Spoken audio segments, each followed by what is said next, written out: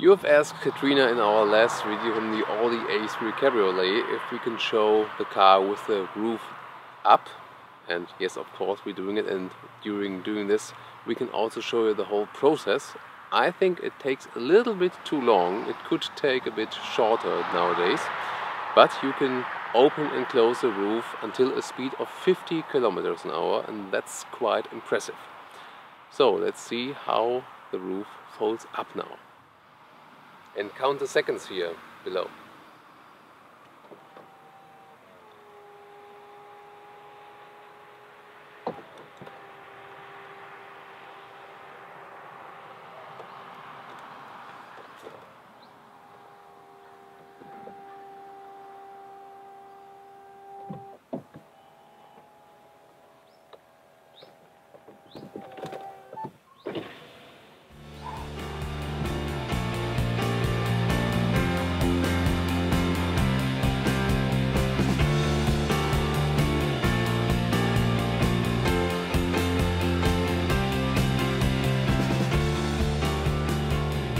So what do you think about the design when the roof is up now? I think it is very beautiful still, and sometimes I think it is maybe even more beautiful with this contrast roof. It is available in different colors, but usually you take the black one because it's probably the most durable and you don't see stains on it so much. I think when the roof is closed, you especially see this new form with the longer rear end here now. That's really got this classic convertible form, and that makes it so beautiful. We got a Golf R at our editorial office at the moment as well, and there we could see a difference because the predecessor of this car kind of ended here, directly here, and the new Golf Cabriolet right now it kind of ends here, and you see, and then there's even a little bit more here, and that makes the car so much more mature in my opinion, and therefore I would also go for the Audi A3 Cabriolet instead of the Golf Cabriolet, at least design wise. So, and you could think there's a bigger trunk then, but that's not the case. But you asked us also to tell us more about the trunk. We got a little experiment for you here today, because we wanted to know, well, a small suitcase, a trolley, no problem of course. But what about a really big standard suitcase? We had to do some tricky stuff, and eventually it worked. This is the trunk cover here. And only if you remove the trunk cover, then you could really fit in here this huge suitcase.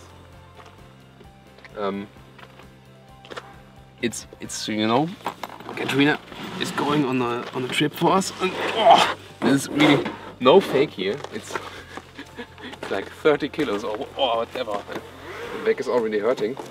So now you see, I got this net here to protect what's below there, and also that the suitcase isn't jumping around inside the trunk. And then it's really possible also to fit a big suitcase in here.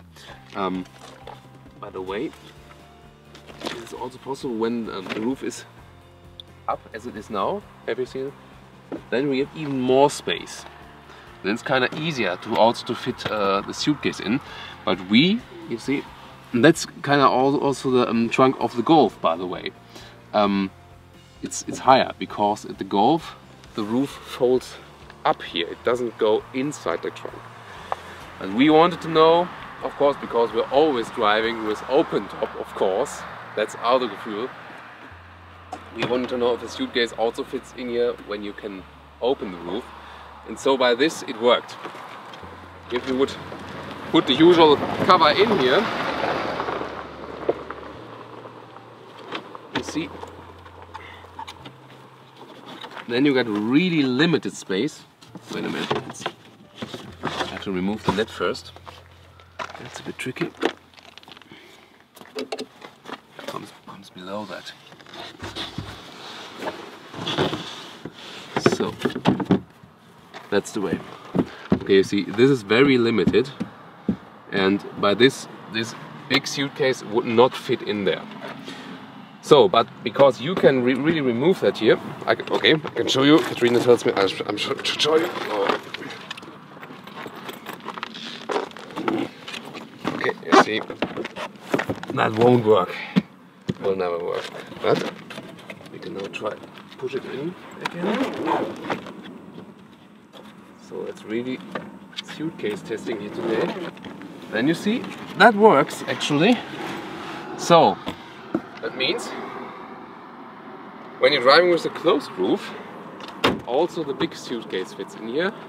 When you want to drive with open top, you have to remove the cover below, and then it really works. I think that's quite okay solution, so you can still use this car for your everyday groceries and also when you're going to the airport. And so to sum this car for me up, because you also asked us what I personally think about this car, to be honest, I think this Cabriolet is at the moment one of the best convertibles on the market overall, because it's that compact that it's very sporty. It's a very sporty attitude when you're driving, so it's a lot of fun. I think it's even more fun than maybe some of the greater convertibles, for example the Audi A5. This one is way more fun, I must say.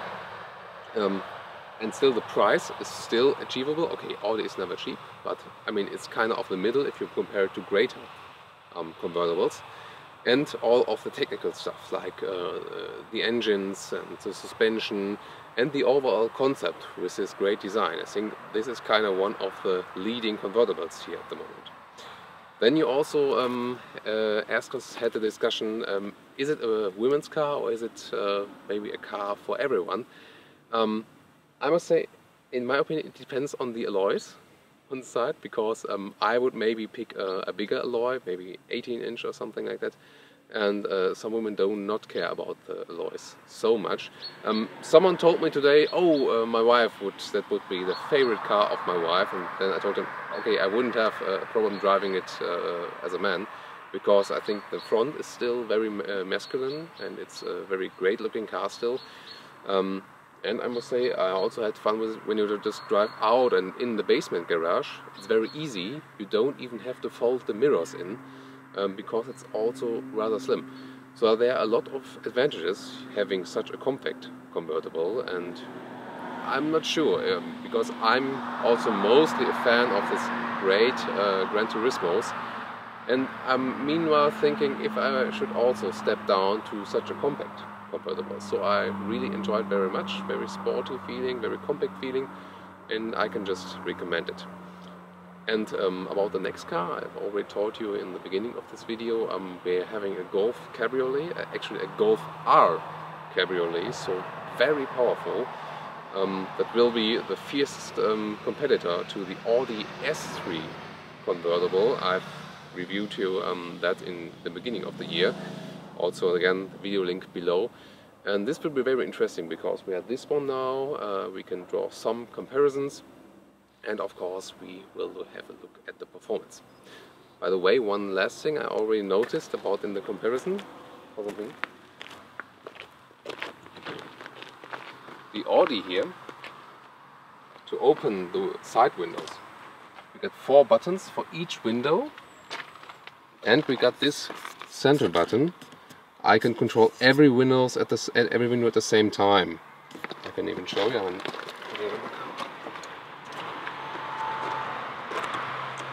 Okay.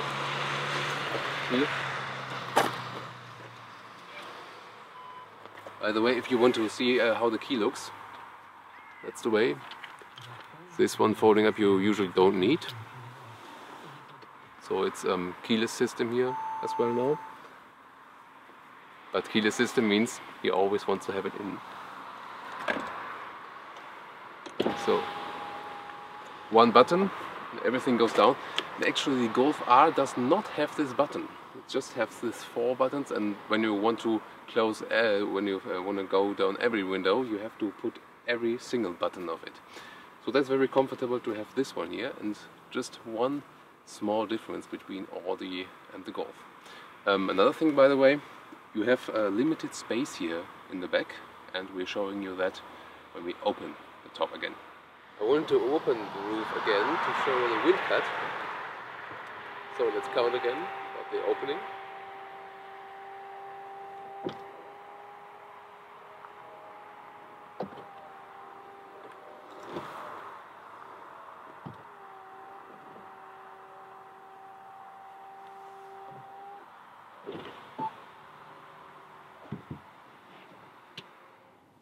By the way, this is a very logical function here, because if you pull it, the roof goes down, and if you push it, the roof goes up.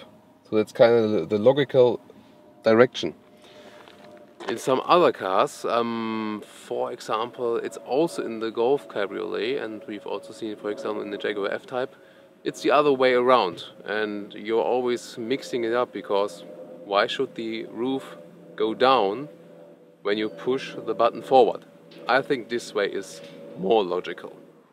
After some time of figuring it out, we also found a very easy way to put the wind cut in and out. First of all, pull this one down, and then you have to pull this piece up, and then you can fold it in the middle, and then you can easily take it out, because it has 4 points here, and they got a rubber ending. And then it's always also a bit complicated how to fold it in again. See, yeah, that's the trick. And then you can stuff it in the trunk again.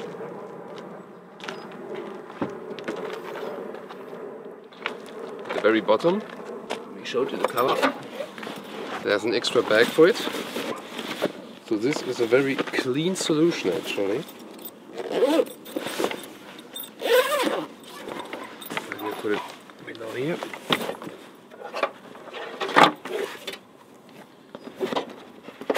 And it's all gone.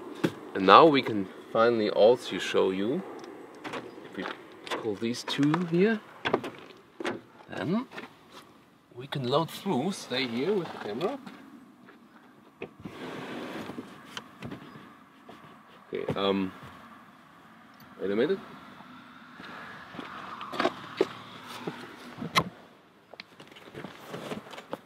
Now finally.